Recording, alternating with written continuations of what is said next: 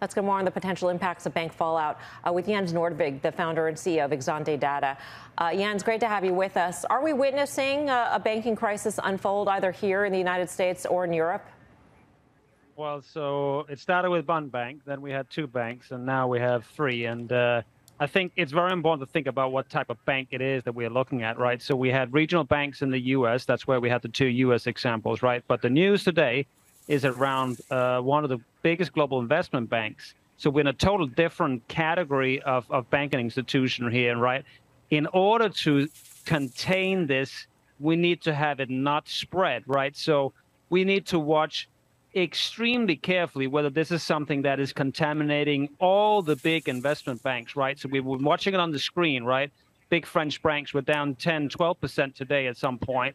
That's not what you want to see. If we look at CDS, i.e. sort of the what's going on in credit, it was a little bit less dramatic, but we're just on the cusp of this looking into sort of a more systemic crisis, right? That's why people are getting memories from 2008 today, and that's what is making it so dramatic. Yeah, we're showing the CDS on the individual banks skyrocketing, particularly for Credit Suisse.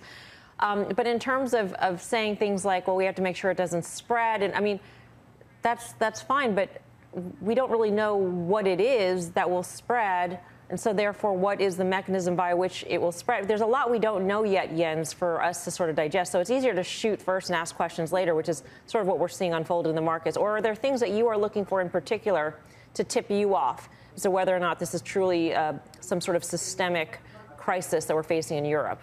And could that then translate or come to our shores? Yeah, so I think one indicator that we've learned to look at is what is essentially the price of dollar funding for global players, right?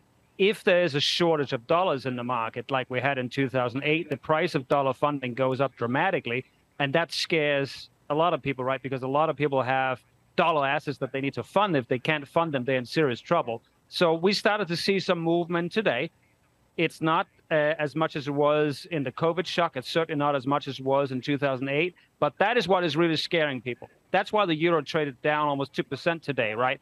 That is the sort of first signal that is global systemic tension. So we need to watch those indicators incredibly carefully. So on the one hand, we have that. On the other hand, I look at the CDS for BNP and all the big European banks, right? And it moved, but it was not super dramatic. So we're just at the cusp. We need to be very pragmatic.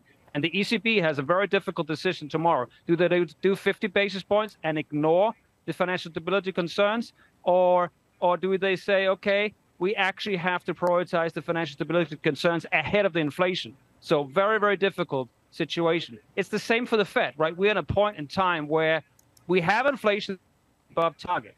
It's not so easy just to focus on the banks as it was in the other cycles where we had no inflation problem to speak of. Jens, it's Tim, but the crisis of confidence, back to Europe, in 2011, 2012, I mean, the European sovereign debt crisis was something that was really about a crisis of confidence. And if we think about the velocity of the Fed move, bond rates, 10-year bond rates were minus 70 bips less than 2 years ago. They went up to 275. I mean, the velocity of that move is even more extreme than what's going on in the United States. And if we actually are seeing some type of the type of volatility that we're seeing and the dollar funding stress you're talking about, that dollar rally, which was a wrecking ball all the way to October of last year, may get going again. And it's not been my base view, but I have to say, I'm very concerned by the move in the dollar in the last couple of days. And for risk assets, it's an awful backdrop. I think we have an incredible tension, right, between the economic data that has looked very, very strong up until very recently, right? And the Fed is looking at that. Their models is based on that. And then you have the financial side of the economy that looks like something extremely bad is happening, right? How do they balance that? It's a much tougher balance that we've seen for 30 years, right? Because inflation is above the target.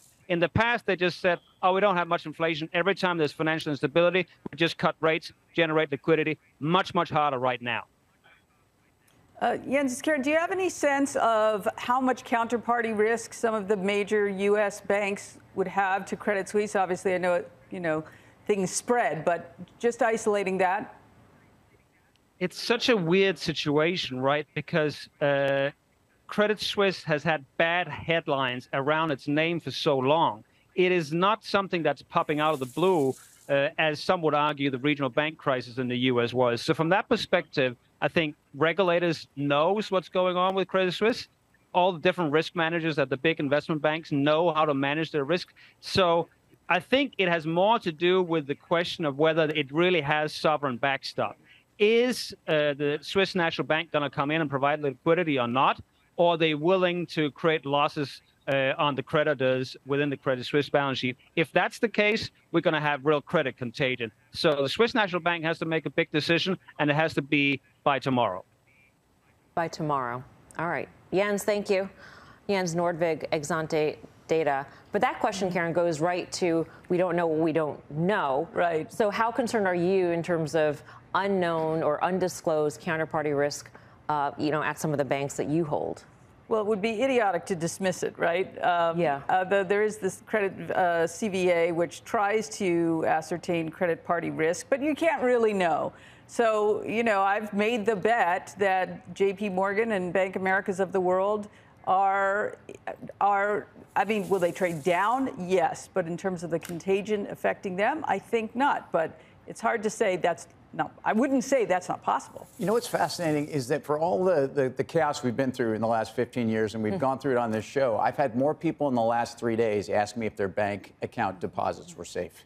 And it's extraordinary. Because if you think about the stress that we really haven't felt yet in banks and in credit, and yet this is where the prevailing public concern is. And I'm getting this, this is from all the people, everyone has a all the bank people you'd account. expect Everyone to has a hear from. bank account. When the financial crisis was built on things that people couldn't understand.